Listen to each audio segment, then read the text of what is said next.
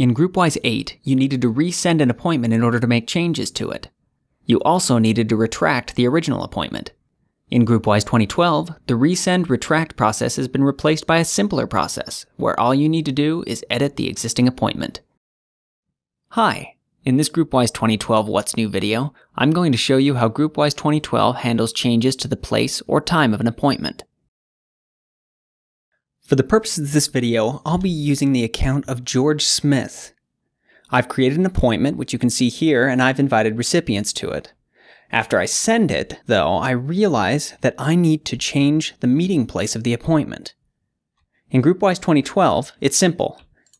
I just right-click and select Edit. I remove the current meeting place, and then I just add the new one. After I do that, I click Send.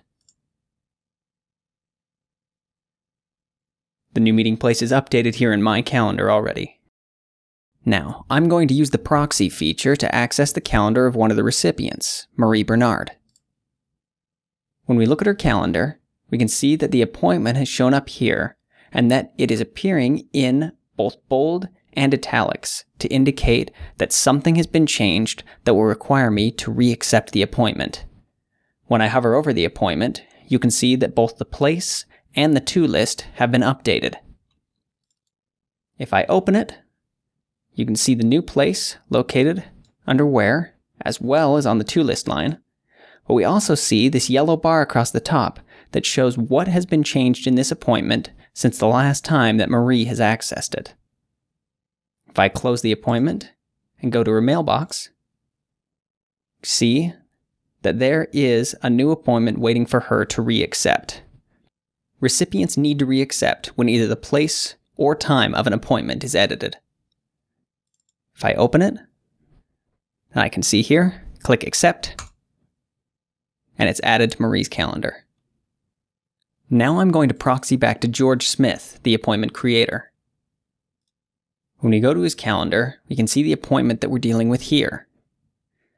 As George Smith, I realize that the time of the appointment also needs to be modified. To do that, I simply right-click, select Edit, and then click here to change the time. After I've made my changes, I simply click Send. Now I'm going to proxy to a different recipient this time, Martha De La Torre. When we go to Martha's calendar, we can see that the appointment is shown up here.